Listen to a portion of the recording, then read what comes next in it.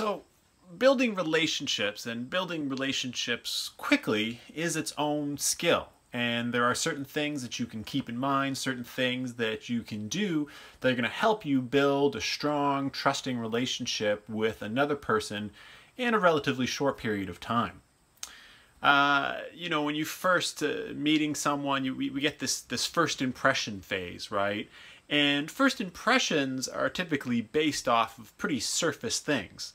And those surface things aren't always super important, but in this case, they kind of are. So that means when you're first meeting your mentees, when you're doing your welcome video, wherever it is that you're putting yourself out there, you want to make sure that you are projecting warmth, openness, a sense that you care and are excited not just about the student and meeting with them, but also the year ahead.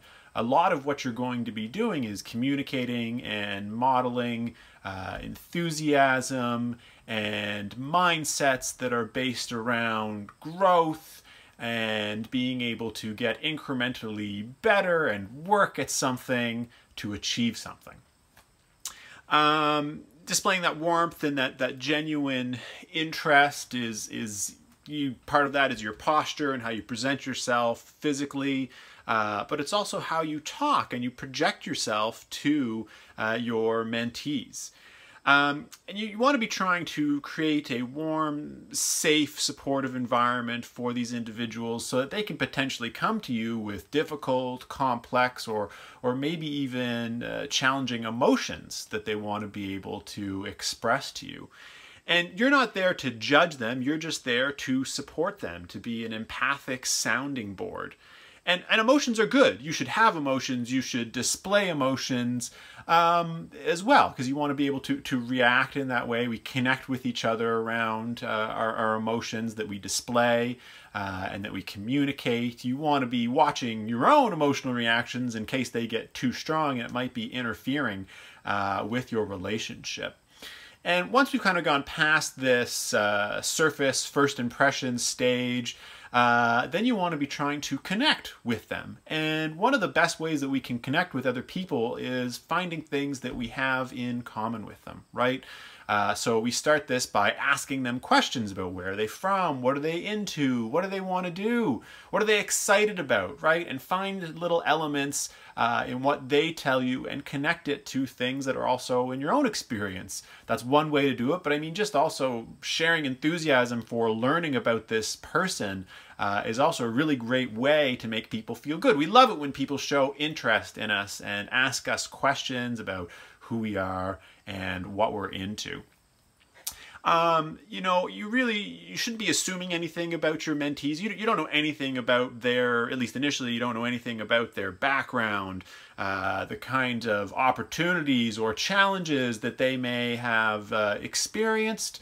Again, talking about first impressions and surface and what we see, I mean, that often isn't really what's there behind that. So you want to be careful about not making any assumptions and getting to take these people at face value, right? And learning about them as you go along.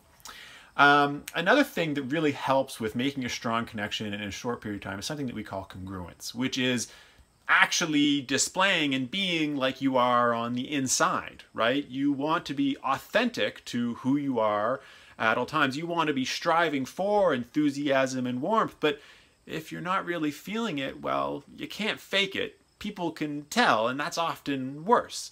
So a part of being a good mentor, right, is watching yourself and knowing maybe that there are times when you're not going to be in a good space to be able to forge a relationship or help someone else.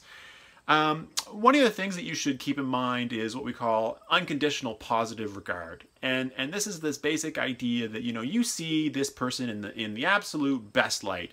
No matter the challenges and the things that they talk to you about or failures or setbacks have, like you're their cheerleader. You're there to see them in a really good way and build them up. Now, that is not to say that there might not be some off-limit topics or behavior on the part of your mentee that might be unacceptable. That's a different idea. If they're doing things that are making you uncomfortable, well, you don't have to be okay with that. We're talking about things that are different than that.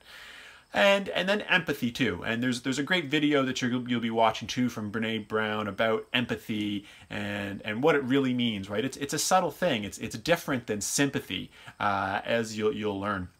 And really just being sensitive to this person in front of you, focusing on them, learning from them, watching them, and being able to an extent, lay aside your own views and your own prejudices in terms of getting to know this person, right? Still respecting that there are boundaries, appropriate boundaries that you'll have, but really just wanting to be like, wow, I'm so excited to learn about this person, and I bet this person is really cool. That's the kind of attitude that you want to be projecting.